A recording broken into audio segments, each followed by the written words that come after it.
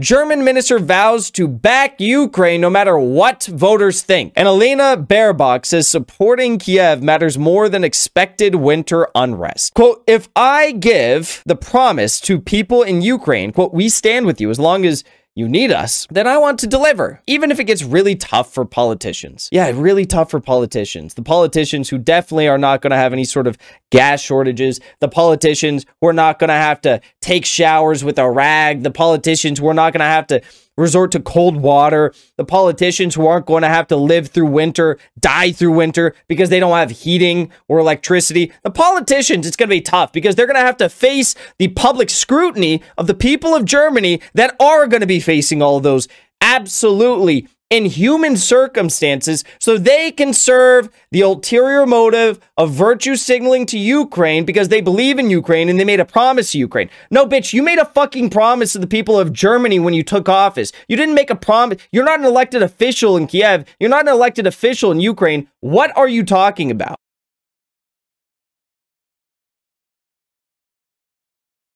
How does this ultimately play out in Europe? What do you see as Vladimir Putin's ultimate end game?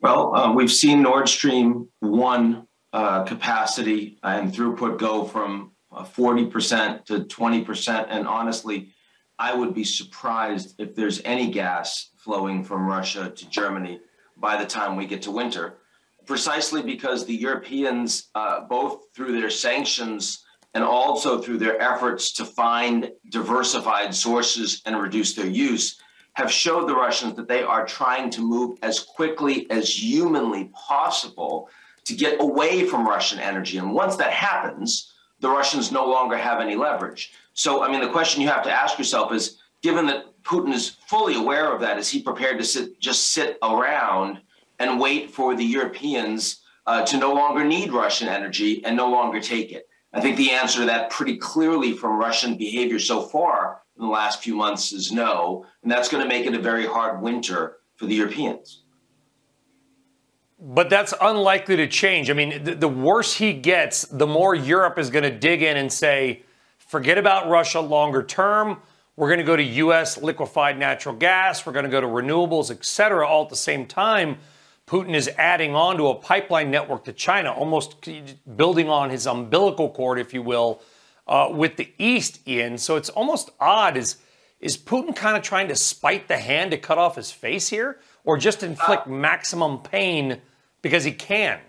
Look, I think that the decision by the Europeans has been made on the back of the Russian invasion of Ukraine, not on the back of them reducing gas later on. But there's no question that the Europeans are holding together very strongly here through 7 rounds of sanctions, far tougher than anyone would have expected and far more united than anyone would have expected before the Russians invaded. That's the real story here. And so if you're Russia and you understand that that is going to be the outcome no matter what, then what Putin is trying to do is hope that by making the Europeans really hurt, European citizens this winter, that there'll be much more of a peace movement. There'll be much more domestic pressure inside countries like Italy and Germany that are going to hurt a lot. I mean, you're talking about serious GDP contraction when they're no longer facing any potential of Russian gas in the winter. Well, how much pressure is that going to put on these governments? That's frankly the only play. Unless Putin believes that he's actually going to put an end to the Ukrainian war and that the sanctions are going to come off, and there's nothing we've seen from Russia in the last 5 months that would lead anyone to believe that. So this is really, how much can I squeeze the Europeans to see if I can break some of them? I was just in Germany a week and a half ago talking about this, Ian. I don't know how much the people of Europe are ultimately going to be willing to suffer and sacrifice their own economies and their livelihoods for what's happening in Ukraine. I'm not saying I agree with that. I'm just saying that the common sentiment of the people we talked to was like, listen, we need to keep moving on here. We just came out of COVID for a couple of years. We can't deal with this.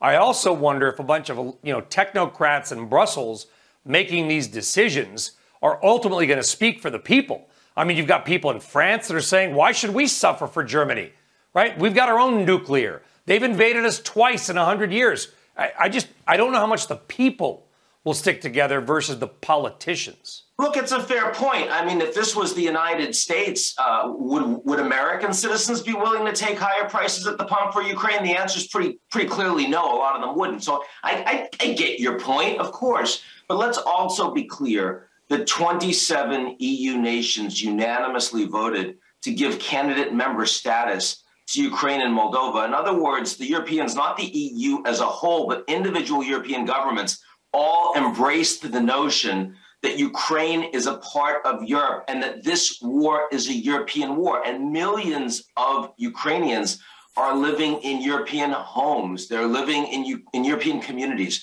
So this does have a lot greater direct impact on Europeans than it does for the United States. We should recognize that too. I have no doubt there will be demonstrations, political demonstrations and pressure. Some will be pro-Russian and some will be just directly leave this alone. We want you to take care of us first. There'll be a Germany first and a France first and Italy first demonstrations. I have no doubt about that. But I don't think they will be strong enough to shake the level of consolidated policy orientation that we've seen, especially because next year, the Russians will not be able to hurt the Europeans as much or ever again. This is a short-lived phenomenon. I certainly hope you're right as they come more to U.S. LNG. Very quickly, Nancy Pelosi is in Asia, unclear whether she will indeed go to Taiwan. China effectively saying they may, force a jet down or shoot down U.S. military jets. If Pelosi does not go to Taiwan, does the U.S. look weak? And if she does go to Taiwan, does China look weak? I mean, this is a crazy situation playing out overseas. The timing is truly unfortunate. Nobody wanted this to leak to the public. The Biden White House was trying to deliver this message privately to Pelosi when they found out about the trip a couple of weeks ago, and it leaked to the media, and now it's a much more challenging situation. Look, the Americans have told the Chinese to back down in recent months. You'll remember when the National Security Advisor, Jake Sullivan, traveled to Rome and 7 hours delivered the riot act to the Chinese, saying, don't you dare provide military support or break U.S. sanctions or else. And the Chinese backed down. So it's clear the Americans tell the Chinese what to do. The Chinese tell the Americans what to do a fair amount. This is a case where it feels uncomfortable for an American, for the Chinese saying, don't you dare send your Speaker of the House or there will be military response. That's not going to be shooting down planes, but absolutely it's going to be the kind of direct confrontation, heightened alerts, military exercises. Potentially after a Pelosi trip, they might announce some kind of no-fly zone. I mean, this is not a conflict that either of these governments want. That's why Biden's been trying to convince Pelosi not to go, but he's not been convinced that she's going to listen to her. And at least as of mid-last week, Biden personally didn't know if she was going to go or not. So it is ultimately her decision, but she's going to upset her president directly, something she has not been wanting to do if she decides to go ahead with this.